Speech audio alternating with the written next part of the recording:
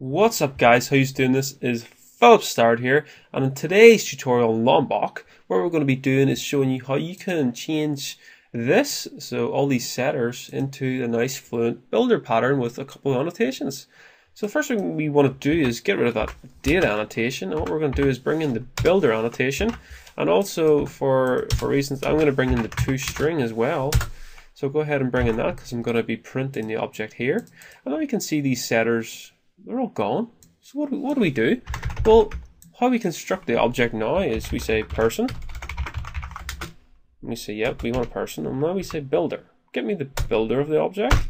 And then in here we can set everything. So we can set the age to 50. We can go ahead and set their first name to Philip,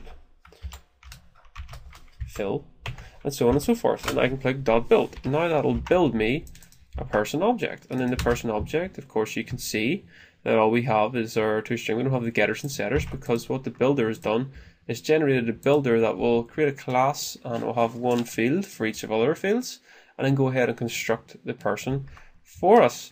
So how cool is that? Now we don't need to write any of them big builder boilerplate codes, just one annotation and it does it for us. So let's go ahead and run that. So run as save. So there's a little bit more to this annotation. If you want to know what it does in detail, I'll link the link below, and you can go ahead and actually have a wee a better look through and see, okay, you're happy with it, or maybe you'd rather use something else. So I hope you guys enjoyed this nice introductory to the kind of builder that Lombok gives you, and I'll see you in the next episode.